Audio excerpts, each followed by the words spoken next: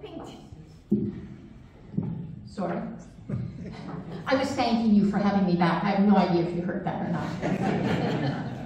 I'm going to share some slides with you today that look at what we consider a dementia-friendly community.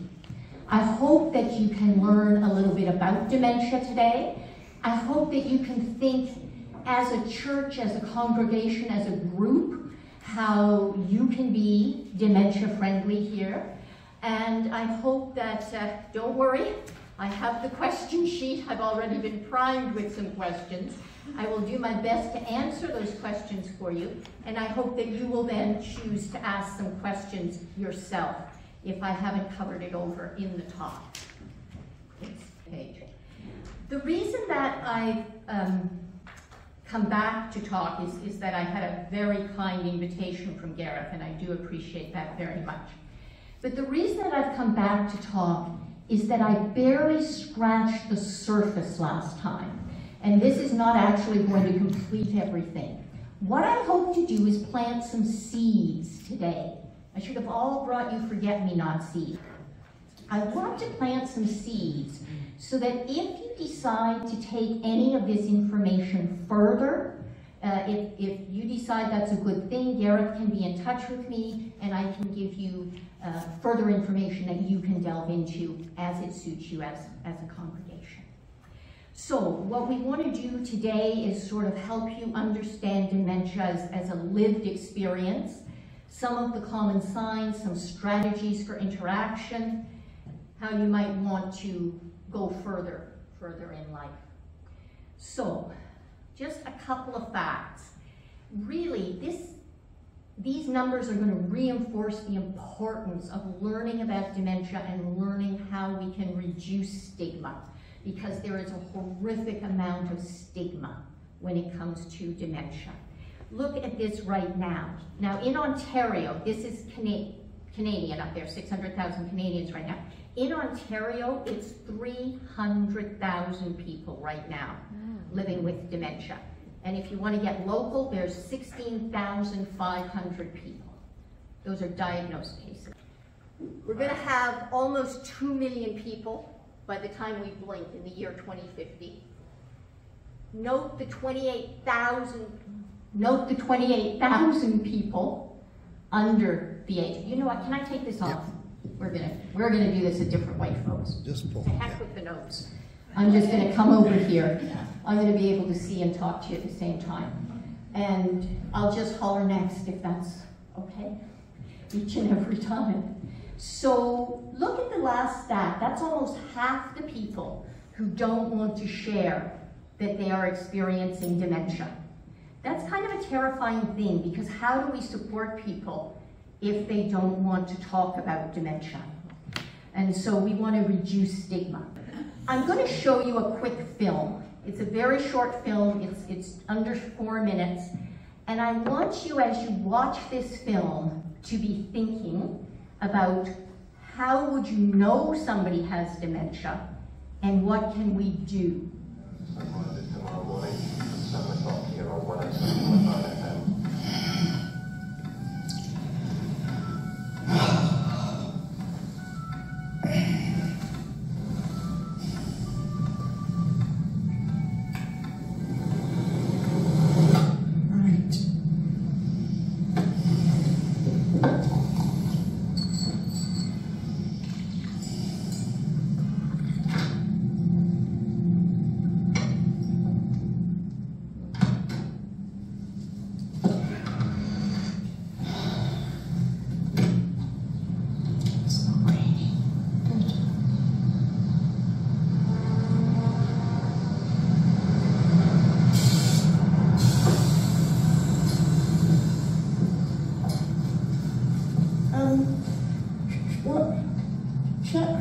I've forgotten.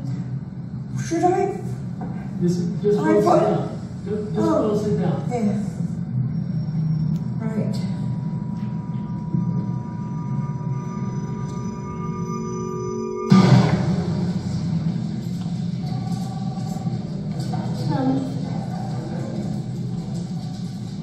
Oh, that way. I don't want.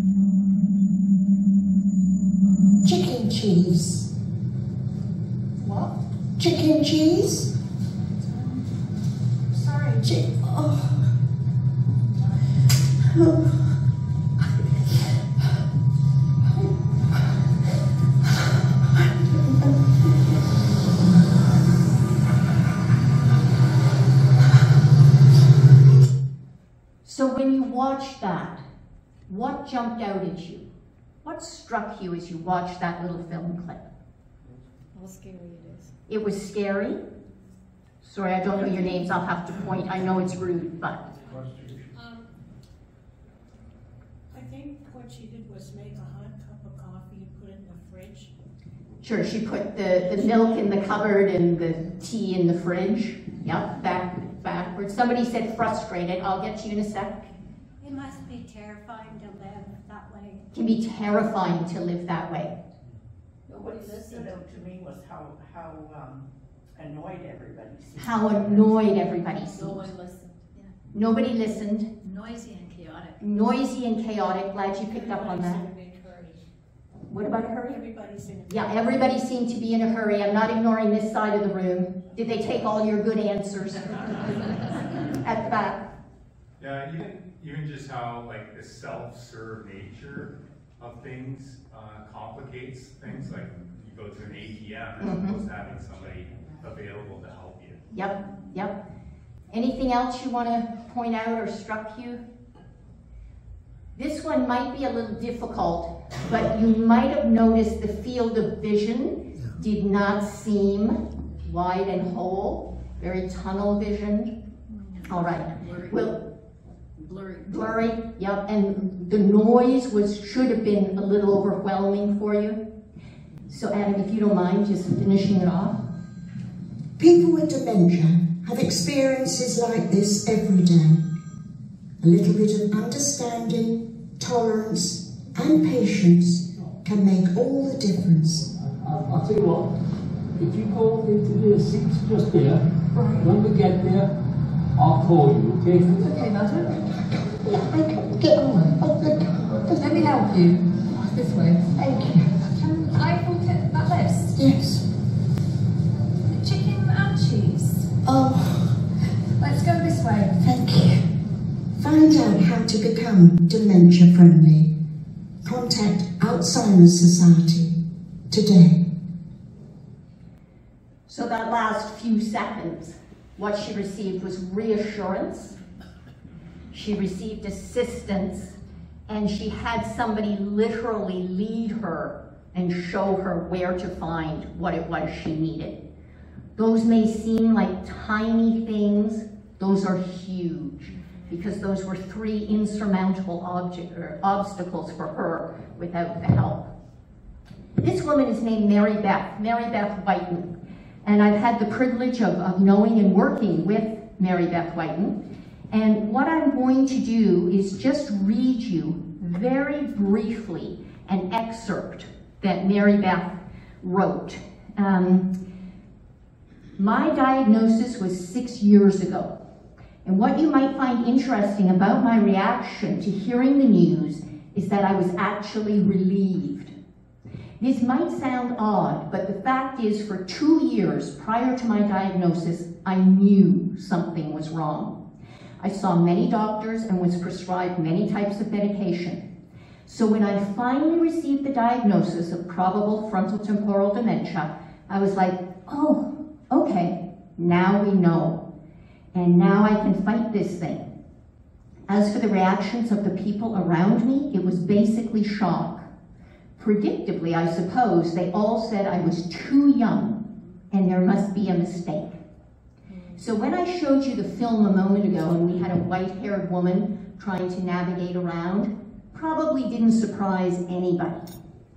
When I show you Mary Beth, still had a teenager at home, young teenager at home when I was working with her, they all told me to get another opinion. And this is one of the most misunderstood elements of dementia. The idea is that it's just old people who get it.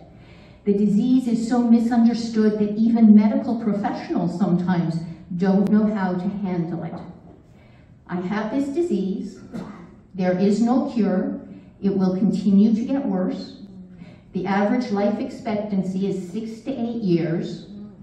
The first doctor that gave me the diagnosis certainly lacked compassion and was pretty matter of fact about it.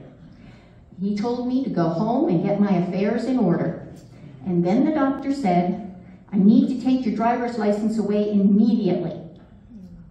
That doesn't always happen, but it certainly happened to Mary Beth.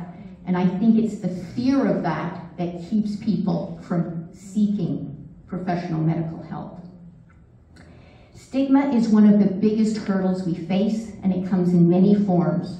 There are the non-believers who think I'm faking it. I am a caregiver for my parents. My dad, it is my dad's 91st birthday today, in case, yay Dad. 91 today. He's been living with dementia for about 8 years now. And my mom is 92 and she has her own journey. And people say to me all the time, no, your dad looks fabulous. Darn right he looks fabulous. Do you know what we go through to make sure he looks fabulous? Same with my mom. Nobody's going to believe she's 92. Of course not. There are 3 kids working every single day as a team to keep them looking great. It doesn't mean they don't have dementia. It is such an invisible disability. So please do not let your expectations based on appearance guide your expectations of ability.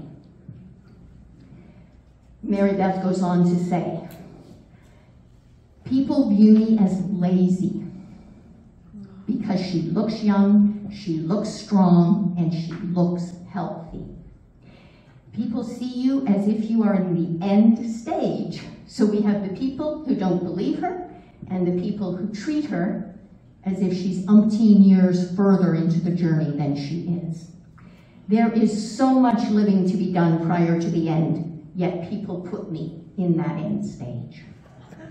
When we're talking about dementia, we're not talking about a single disease. Dementia is a syndrome, a collection of symptoms, and those symptoms accompany many diseases.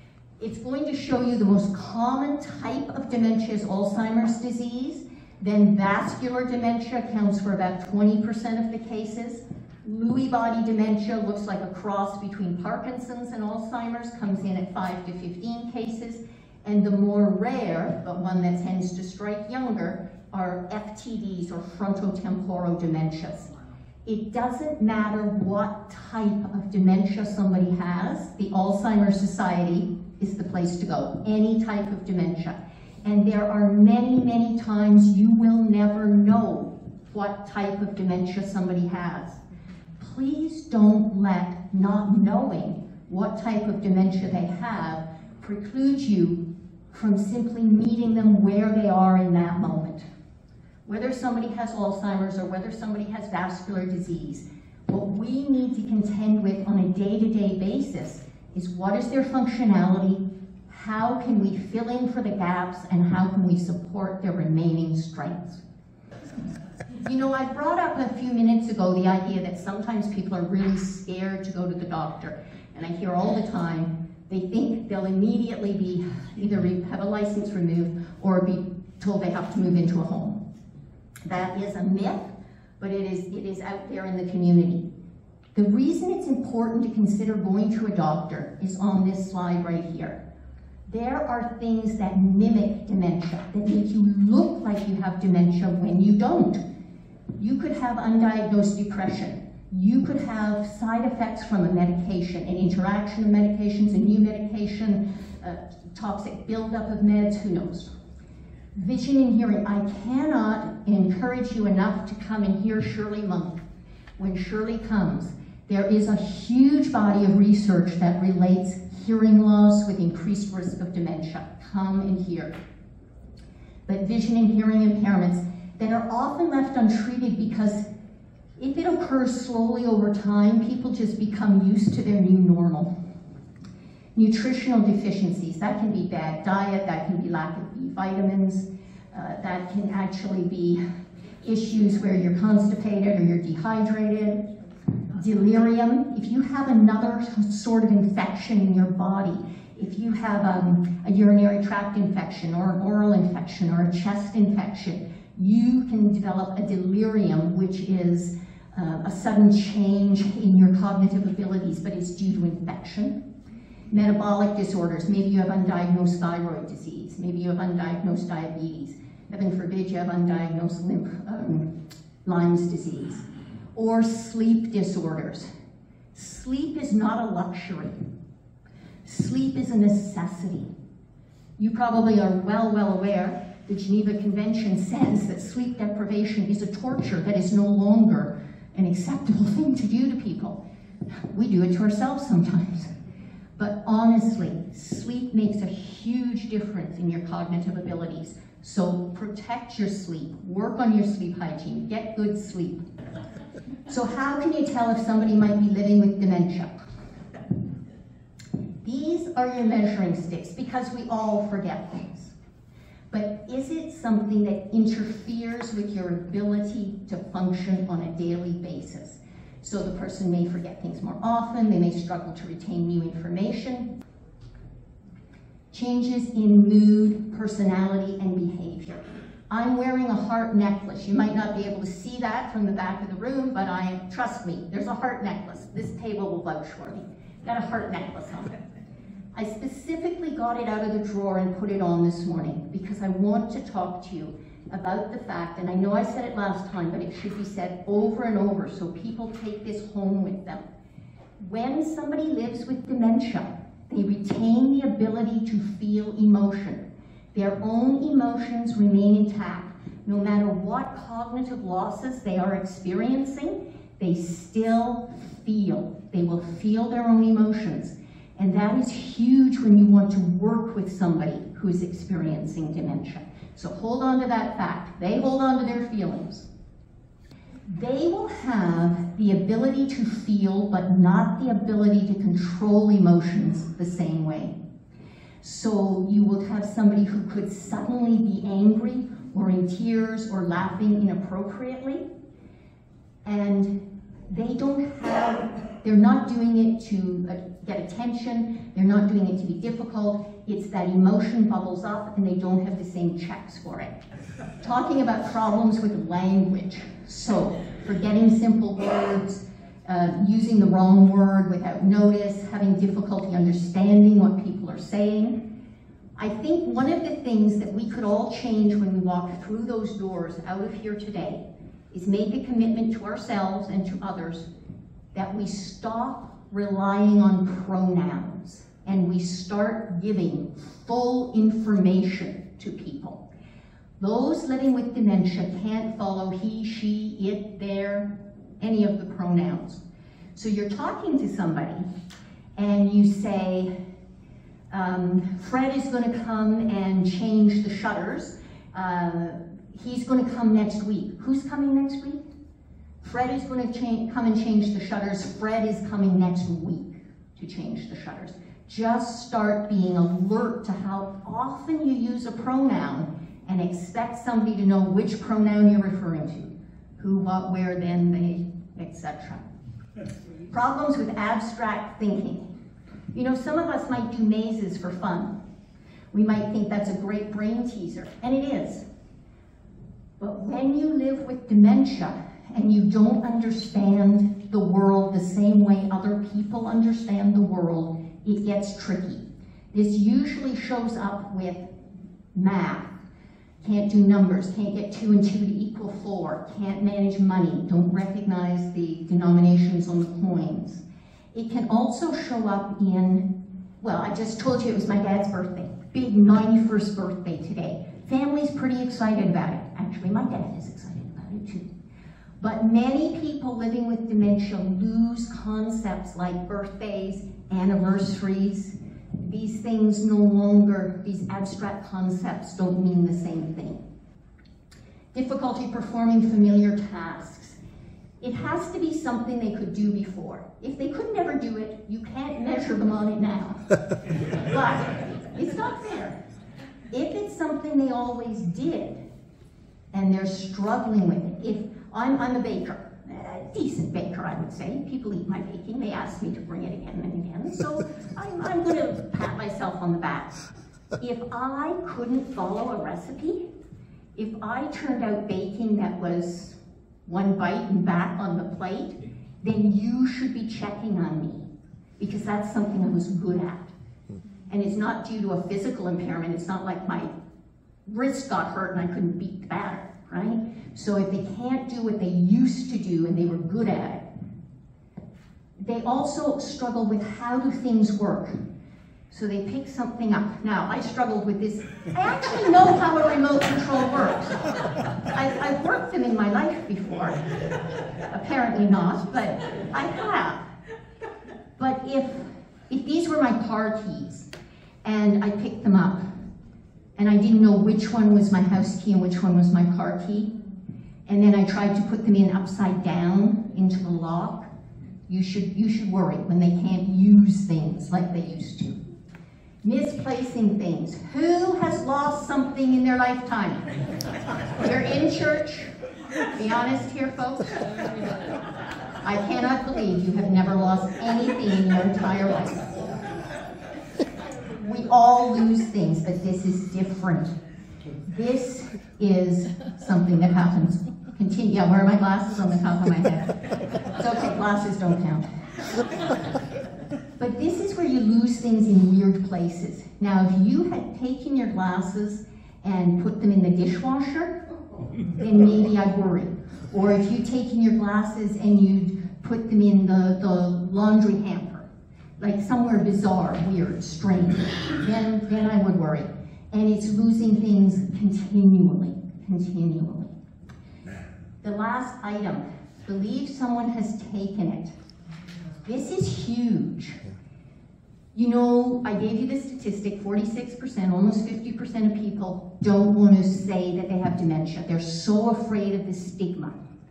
But the other percentage, those are the people who don't know they have dementia.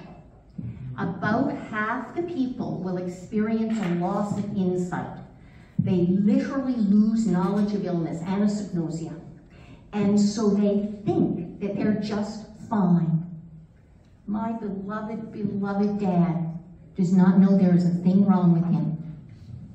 And he is the happiest camper going. People around him are kind of brokenhearted. But you'd love him. He just counts his blessings, morning till night. That's all he does. Because he doesn't know there's anything wrong. He doesn't know he can't do stuff anymore. And he's not yanking our chain. He's not fooling around with us. He honestly thinks he's A-okay 100%. And so if people think they're all right and they start putting things in strange places, who are they going to blame? That cleaning lady stealing from me. That neighbor snuck in last night and took it from me. You got into my purse and you took X, Y, Z, whatever it was, right? So they blame their nearest and dearest. And that is a process of a diseased brain not having the recognition. It's a paradox. They forget that they forget. They don't know that they don't know. Loss of initiative. Oy, oy, oy. This comes up in the questions in a way today too. There is a part of the brain in the front lobe of the brain, and when it gets damaged, people literally do not think, to speak, to take part, to act. It's as if their get up and go just got up and went. And so that, and combined with there's nothing wrong with me, why should I listen to you, means that sometimes people don't do what they need to do or don't do what they used to do. When it's this loss of initiation, it is something that you can work with, because people can be supported to do things if you can get them started, but they've lost the ability to start for themselves. Getting lost. I'm going to spend quite a bit of time on this in a little while. This is a huge issue, and it's a dangerous issue. Unfortunately, people can easily, and this happens early in the process, can easily be disoriented. They can be disoriented to time. They don't know the year, the month, the date, but to place. Let's say they've been coming to this church for 19, 20, 25, 30 years. If they live with dementia, there's a chance they will get lost coming to church or going home from church. It's very sudden, it doesn't happen all the time, but all of a sudden they don't recognize where they are. Understanding visual spatial information. People can look clumsy. They can look like they weren't paying attention when they reach for a glass and they knock it over, or the salt cellar, or whatever they're reaching for. People cannot see things that are literally, and this is not a husband joke. You know, many times I say to myself, why it's on the front center shelf of the fridge, can't you see it? This is literally an inability to recognize objects and to see things that are in front of you. So again, people are not trying to get extra attention by making you get up and come over, look over their shoulder and say it's there. They really cannot see it. They want it. People want to be independent. People want to function. They want to open the fridge and find the jug of juice or the jug of milk or whatever they're looking for in front of them. All right, moving on. So, impaired judgment. So, there are so many ways our judgment can change. These are changes in judgment that have a much bigger consequence than if you pull out the wrong peg at Jenga. These are things that could damage your health, your safety, your finances. These are changes in your ability to recognize what is a safe thing to do and what the consequences are if you do or don't do something. You lose that ability. Now, I'm just looking at the time. Sorry, black hands on brown clock. Got it? I'm going to talk about dementia friendly later. Your clock is failing. 20 after 11. Thank you. But you know why your clock is failing? Oh. You're failing people with dementia because they lose color acuity and they won't be able to pick up black on brown. So if you want somebody who lives with dementia to know what time it is, you can make it a sunshine. Paint the thing yellow. Have black hands on a sunny face. But people won't pick up. Right now we have, I was looking to see if the carpeting continued into the hallway. The reason I'm looking at that is people have changes in depth perception as well, so that if the carpeting is one color and the hallway is a dramatically different color, to them it looks like a change in depth. Won't look even, won't look flat. What I want to do is take these three pieces apart a little bit. We're going to look at 3 suggestions how you can enhance communication, offer appropriate help, and support people's realities. So zap ahead, please. So let's talk about communication. Reducing distractions. You know, I had the privilege of coming a little early, and I sat here, and I had a nice talk with one of your members here beforehand, but there was a lot of noise, a lot of buzz in the room, because you were here with your friends, you were here with your buddies, you were getting coffee, you were saying hello, you were catching up, you were talking about the Jays game. Golly, I wanted to sweep the Yankees. We didn't do it. We were all having a different conversation about something else. And if somebody's living with dementia and they walk into the middle of that buzz, do you know what they get? Get me out of here. Overwhelmed. They can't follow what's going on, they can't pick and choose, and they can't just say to their head, ignore it, just hear it as white noise. They can't do that. So, if you want to communicate with somebody, you have to reduce distractions. If you're at home, don't talk over the radio, don't talk over the TV. If you're out, and I sometimes do this when I'm doing public talks, and people come up to me afterwards, I'll have to take them over to the corner and talk to them in the corner because there's too much hubbub and they can't communicate. Make eye contact.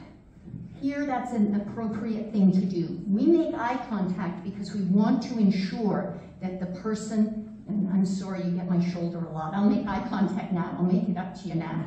We want to ensure that we've engaged the person's attention.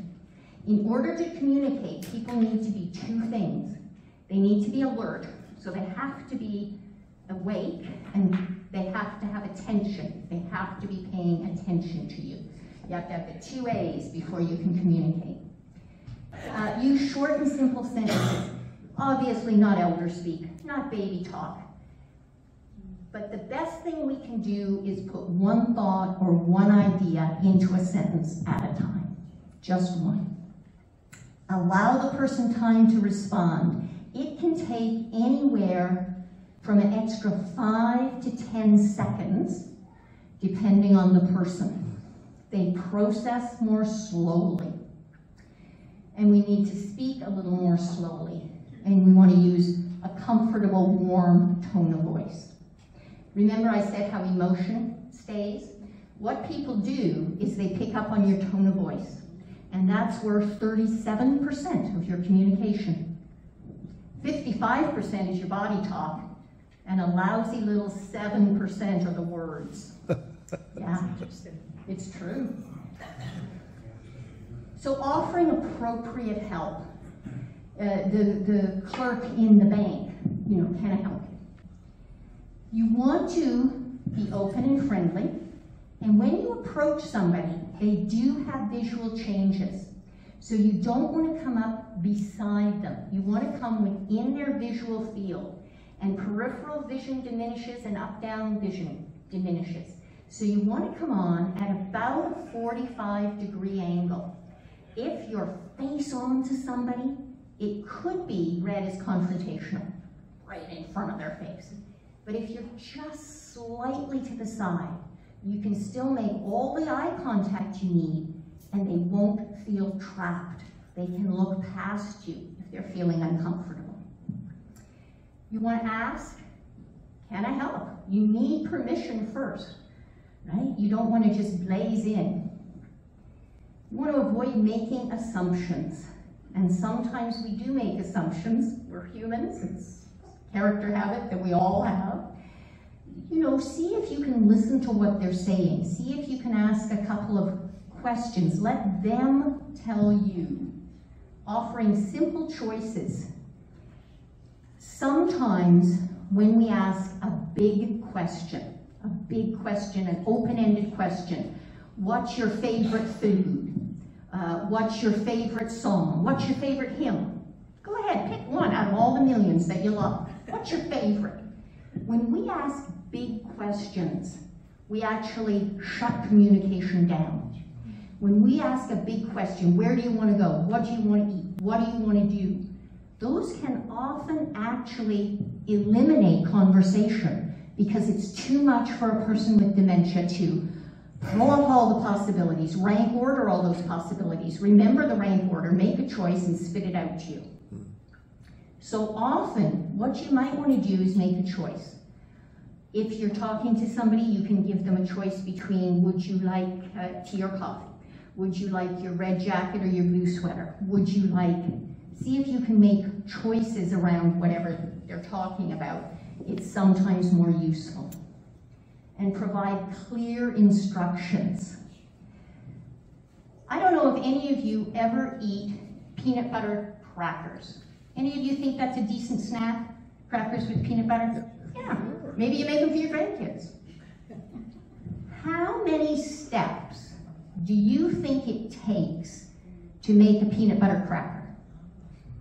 Throw your numbers out. 50. Did you say 50? 15. Oh, 15, okay. 5, 15. No, you're bikers. It takes well over 40. Let me give you a thought process here.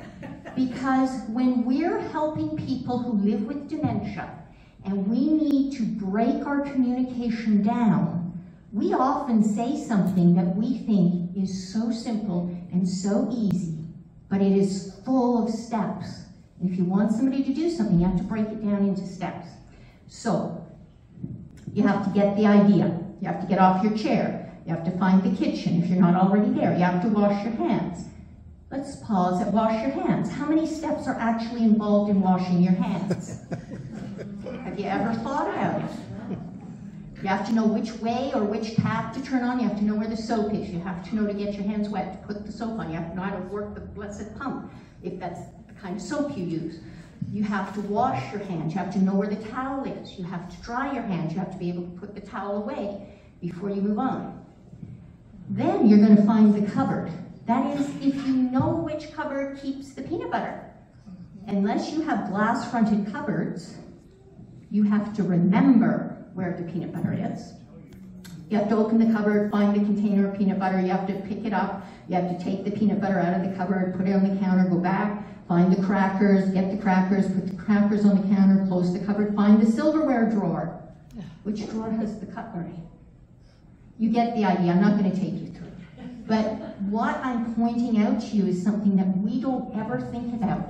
We ask people living with dementia to do something, and we think they will automatically know all the steps in the process. Supporting their reality. Oh yes. When people live with dementia, their reality and your reality might not line up. And I'm here to ask you that unless somebody is in danger or doing something immoral or illegal, don't argue with them. Obviously, if they're in danger, you're going to save them. If they're doing something immoral or illegal, you have to intervene. But other than that, just take a breath. Just stop. Just pause. Just hear them out. A couple of reasons to do this. If you start correcting somebody and they are firmly entrenched in the belief that they have, what you do is you damage your relationship as opposed to convincing them that you are right. You never want to damage relationship. Relationship is the cornerstone of dementia care. If you argue with somebody, they will feel it. They will know the tenor of the conversation. They might not remember your words later, but they'll remember the emotion. So you trot off, you go about your life, do what you're doing, and you think, I've set them straight, isn't that nice? They won't remember your correction, but next time they see you, they'll get that uneasy feeling. That emotional memory remains. The other reason that you don't want to argue and correct somebody is if you're going to help them, they really have to trust you. So dementia is a journey. It starts slow and insidious, and it moves on and it moves on and it moves on. Sometimes near the very beginning of the journey, you can help somebody come to a correct answer. But as the journey progresses, you have to really say to yourself, does it matter if I correct this? Is it really important that we put up red lights instead of blue lights? Is it really important that they remember that Harold came, but I remember that Harold didn't show up? You have to really think, is it worth the correction? So think about that. Offer reassurance, always. And when I get to the questions, I'm going to talk about how important reassurance is. One of the things that happens when people have dementia is that their brain it's in brain failure. That's really, if you want to think of it that way, it's in brain failure. There is a disease that is affecting the brain, and slowly over time, the brain cells become ill and sick and they die off. While the brain cells are being affected, also the chemicals and the hormones in the brain are being affected by this disease process. And so one of the things that occurs is people tend to be much more anxious, higher anxiety level, more suspicious, more paranoid. That comes part and parcel with the change in the chemicals and hormones in the brain. So offering reassurance, not something you can't do, but offering some sort of reassurance, and I'm going to talk about that later. You are truly there to connect, not correct.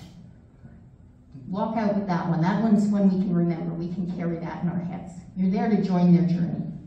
And you want to observe their actions and their body language.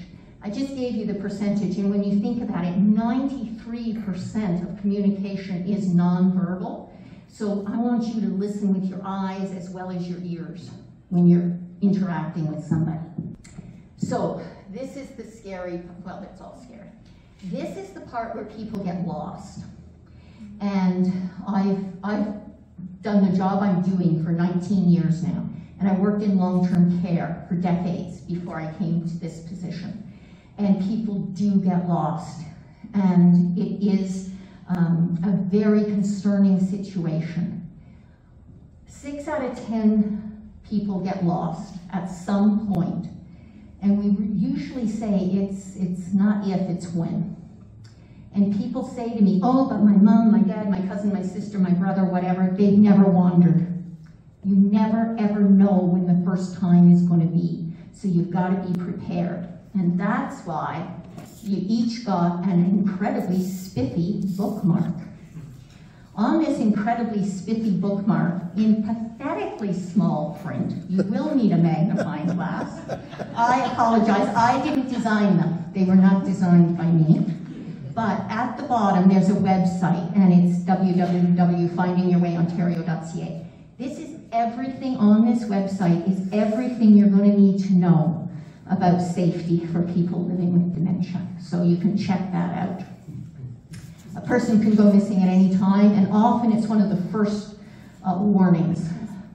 About 50% of the people will either be seriously injured or it won't be a rescue, it will be a recovery mission. I've worked with the police, I've heard a lot of stories that you don't want to know about. So we want to know ahead of time, what can we do to keep people safe? If you suspect that somebody living with dementia is missing, you know, look around the house, check the bathroom, look upstairs, downstairs, but if you think they're missing, call 911. You are not wasting police time. This is, they say search is an emergency. And really, the police would much rather that you call 911 and say, my husband, my friend, my person with dementia is missing, and find out that they've gotten back to the house by the time cops get there, than you didn't call. Because if you hesitate and you wait to see if they show up for 3 or 4 hours, and then you call and say they're missing, it's very hard to find a trail. Maybe you're not worried about your person, maybe you're out for one of your walks. I can just see this happening. There you are, you're out for one of your walks, and you find somebody that you think has dementia and is lost. So here are some ideas. What might cue you? The fact that they might be dressed inappropriately. Certainly this is painfully obvious in the winter and in the summer. I had a woman that I cared for, and she went to church every day. And in the heat of August, the dog days of August, she would wear her mink coat and her mink hat and be walking in the sunshine to go to church. And of course, she's profusely sweating and becoming totally inappropriate, winter or summer. They're just standing still. Now, sometimes we stand still to appreciate something, but there'll be a little vibe to this standing still, because they're probably standing still and doing a lot of concerned looking. Not like, oh, isn't that beautiful? And you walk by and they say, what a lovely flower, eh? There's a look of concern. They're looking around. They might be pacing back and forth in a small area. You can really read the facial expression. Or they might be repeating themselves. You stop to share the time of day, and they'll repeat themselves over and over in a very short space of time. These are clues that you might be working or have met somebody who is struggling with dementia. If you encounter somebody who appears lost and confused, there are a few ideas. Sometimes, and I'm not asking you to run up and shove their sleeves up, but sometimes we can just see a Medic Alert bracelet. Are you familiar with Medic Alert? Probably. Some of you might wear one. If you wear a Medic Alert because you have angina or diabetes or COPD, whatever you have, it's probably got red ink on it. This has blue ink on it. When you get a Medic Alert for somebody who's living with dementia, the ink color is blue, not red. Also, not so much in Kitchener-Waterloo, certainly in Guelph and Wellington, people might wear a wristband for Project Lifesaver. You all need to go and encourage your police services here to get Project Lifesaver on this side. They might have a card with them. They might show you a card, some sort of identifier card. And so sometimes you get clues that somebody, because they're wearing these tracking devices, they might be lost. This is the website that I suggested that it's on fine print in the bottom of your book, Mark. When you're out and about and you find somebody and you're concerned on their behalf, please don't be the Good Samaritan that puts them in your car and offers to drive them home. Why not? You're a good person because they might not tell you where they currently live. They think they are, but they're not. Because they might misinterpret your actions at any point during the encounter, and that could be difficult. They might have a different medical condition completely, and you get them in your car, and then you've got a situation on your hands. Please call 911. You can offer to stay with the person, and they can say yes or no to that, and if they say no, say, okay, but keep them in visual range. Call the police, say, I'm concerned about somebody, can you do a little wellness check? I'm down here at the corner if I don't know this city.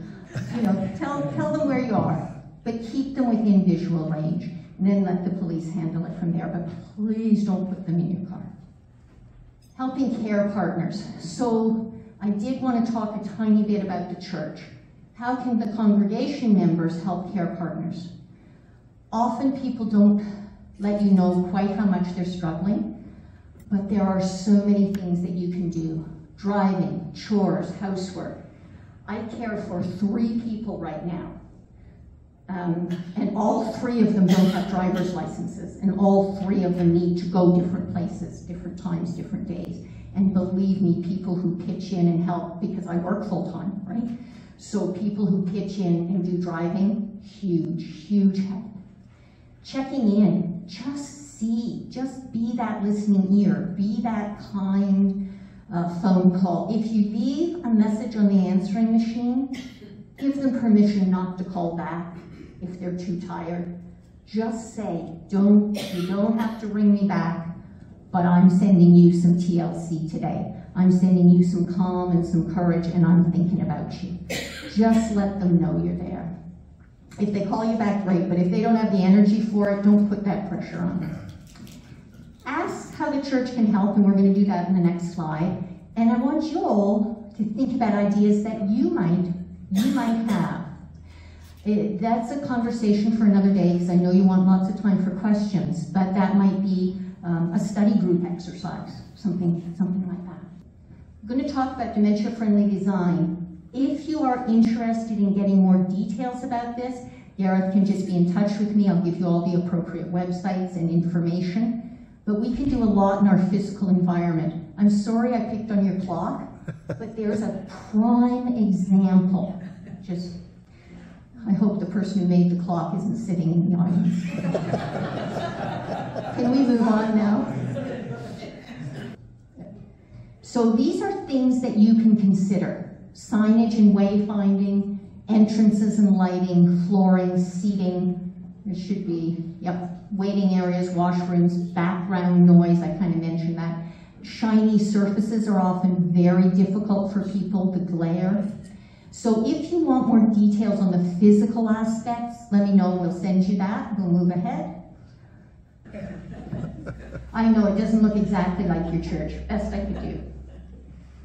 So what I'm going to do is I'm going to take a moment, I'm going to read you a little tiny case study, and I'm going to give you some things to think on, and then we'll get into the Q&A.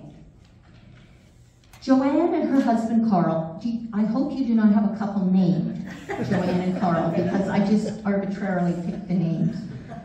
Okay, Joanne and her husband Carl are longtime active members of the congregation. But you are starting to notice that they aren't attending every week like they have for years, and have not joined into events or coffee time. When Joanne and Carl do attend, Carl seems tired. During services, Joanne will sometimes yell out, "Amen," when the minister is talking, and you sit close enough to hear that Joanne will try to talk to Carl during the service. One time during coffee, after the service, Joanne was found in the back room walking around. She looked frantic. And when you asked her what she was doing back there, she said she was looking for Carl. But you had seen Carl out talking to other congregation members at the table. So given a scenario like that, what do you think, as members of the congregation, you could do to support Joanne and Carl? I know that you probably have some very good ideas, and you're probably already enacting supportive things, but I'm going to give you a few things to think on. Obviously, rides to church might be useful, and home. Don't just bring them to church and leave them here, okay? Got to get them there and back. Friendly visiting, and that can be with the person who has a diagnosis, with the care partner, or with both.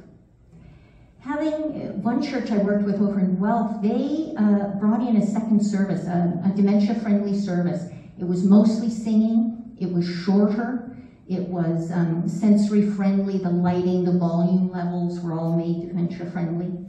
Have a greeter that is designed to leave their greeting spot. They are not anchored to the front door 3 feet in shaking hands.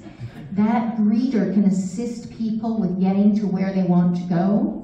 Sometimes one of the churches I work with, they wear blue lapel pins. They're big forget-me-not lapel pins. And they're the people who had some dementia training and you can go to if you have any questions.